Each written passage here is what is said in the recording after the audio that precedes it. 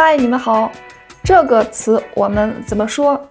是你好还是你好？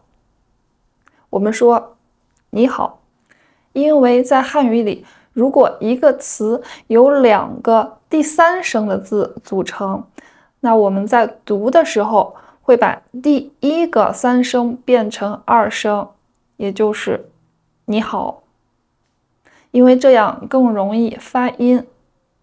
这样的词还有很多，比如很好、可以、雨伞、手表、口语、语法、法语、小狗。但是你要注意哦，我们只有在说的时候会把第三声变成第二声，写的时候不变。你学会了吗？如果你喜欢我的视频，请给我点赞。我们下次见，拜拜。